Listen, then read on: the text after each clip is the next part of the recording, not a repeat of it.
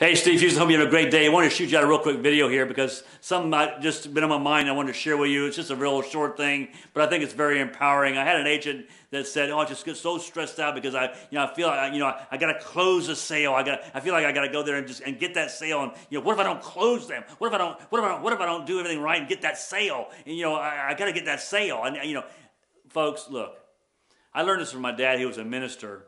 That his job was to go to the church on Sunday morning or several days a week, Sunday and Wednesdays, preach the word and be a testimony for Christ.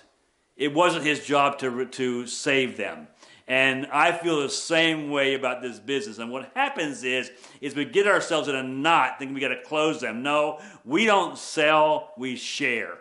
Go out there and share with them their options and what they qualify for. And if you do that, you'll make all the money you need to make in this business. With a clean heart and a clean eyes, go share their opportunities. Help them find the protection that they want for their families. And if you do that, you will win and not put yourself in a situation where you're white-knuckled thinking you got to close that sale. Right? If you need that sale because of finances, book more appointments and work the law of large numbers. Bye-bye. Don't forget the thumbs up.